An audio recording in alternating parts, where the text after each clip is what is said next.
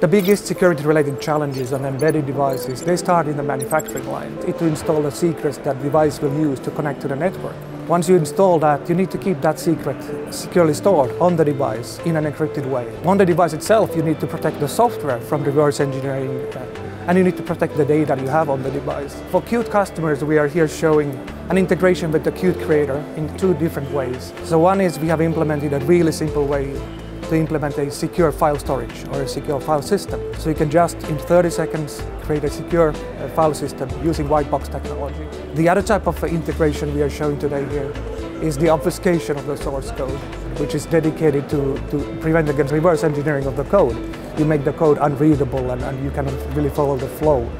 And then you have anti-tampering, which makes it impossible to tamper or modify the code runtime. All this security, they actually apply for all markets. If you are a current user of Qt, or if you plan to use Qt, Imsat Secure can provide you with the solutions for secure file systems, for code obfuscations, anti-tampering, and other security needs that you may need on your embedded devices.